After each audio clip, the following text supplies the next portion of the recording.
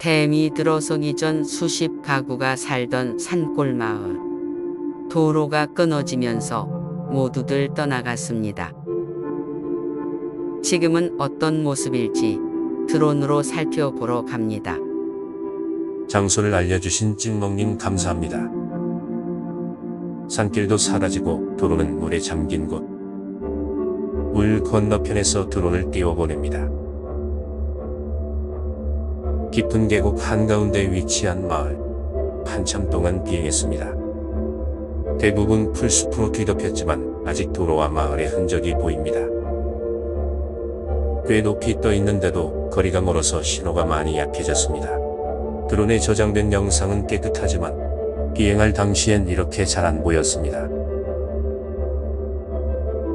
위쪽 집은 생각보다 깨끗합니다. 마지막 주민이 최근까지 살고 계셨을지도 모르겠네요. 지금은 잘 안 보이지만 원래 이렇게 집이 많은 곳입니다. 여기서 살던 분들은 다 어디로 가셨을까요? 이 지역의 댐은 80년대에 세워졌는데 약 3만 명이 고향을 잃고 이주했다고 합니다. 고도를 낮추면서 화질이 점점 더 나빠집니다. 화면이 잘 안 보여도 지금은 장애물이 없어서 괜찮습니다. 드론이 나무에 걸리기라도 했다면 그걸로 끝이었죠.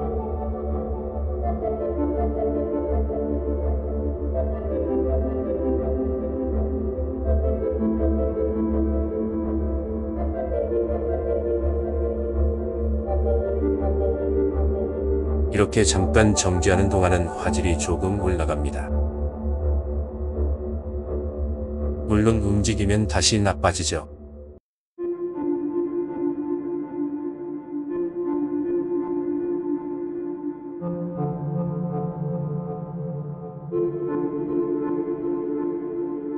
저 집은 혹시 주민이 계실지 모르니 가까이 가지 않겠습니다. 당연히 유령마을이라 생각했는데 의외로 누군가 살고 있을지도 모르는 마을. 그리고 집에 돌아와 드론에 녹화된 영상을 봤더니 정말로 누군가 살고 있던 겁니다. 거의 50년 전 수몰된 마을에 어떻게 살고 계신 걸까요? 혹시 몰라서 접근하지 않은 게 다행입니다. 이렇게 길이 끊어진 곳도 직접 가보기 전엔 모르는 것. 그게 탐험의 묘미지만 그만큼 조심해야 합니다. 저는 다음에 더 재미있는 장소로 돌아오겠습니다. 시청해주셔서 감사합니다.